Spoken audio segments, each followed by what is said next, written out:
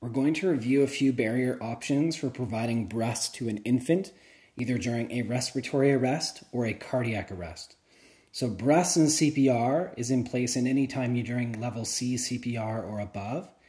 And we can also do breaths in the case where we have a definitive pulse. With an infant, we'd be checking brachial. And we're positive they have a pulse, but they're not breathing well. So whenever we're giving breaths to a patient using our own air, it's ideal to have a barrier so that we're not transmitting any infection from the patient to us or us to the patient. So 3 common barrier devices we have is a face shield. So this is a universal face shield that can be used for adults, infants, children.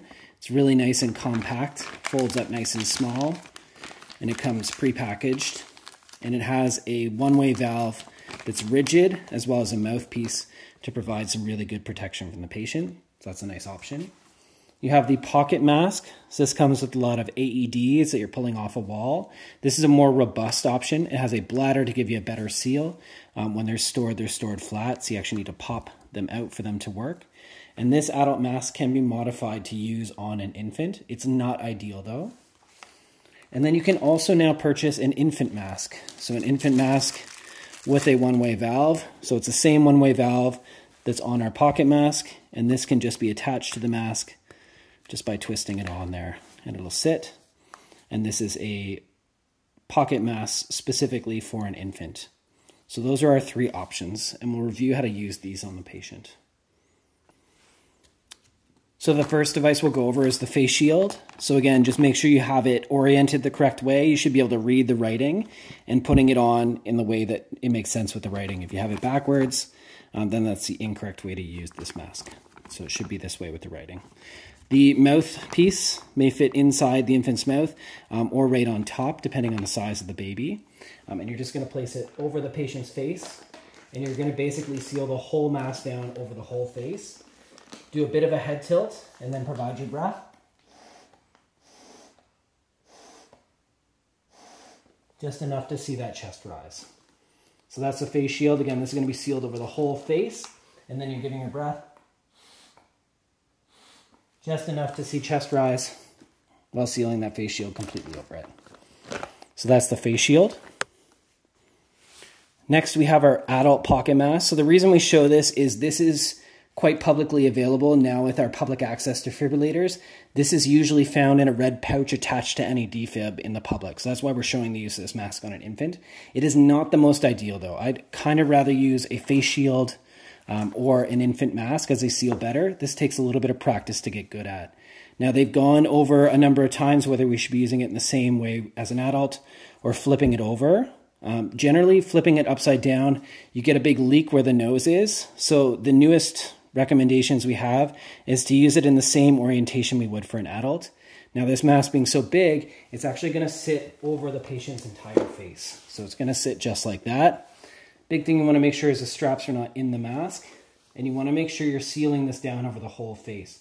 Big problem with using these masks is people tend to push down and not allow the airway to be open. You want to make sure you have an airway position so that the airway is open as well. So again, you're going to seal your mask down, a little bit of positioning,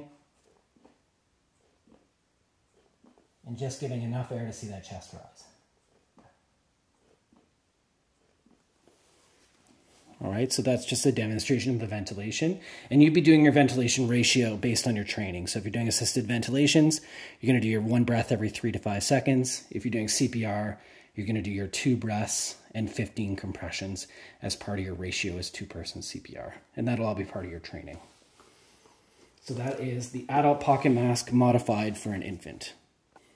The last option we're going to demonstrate is an infant pocket mask. So this is actually a specifically designed infant mask for the baby, again with a one-way valve attached, the same one-way valve we would use in the adult pocket mask. So this again has a point. The point always goes towards the nose, and this will seal over the face like this. Now it doesn't have a strap on it, which is fine. We're going to use this with a head tilt, and what you can do is just provide some fingers at the top and a thumb at the bottom. That'll give you a good seal.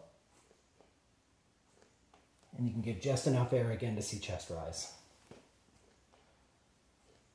So that's how you can do it from the side. If you were at the top of the patient, We're doing two-person CPR. Someone was down there. You can use your fingers here to pull the jaw up and the thumbs to seal the mask down.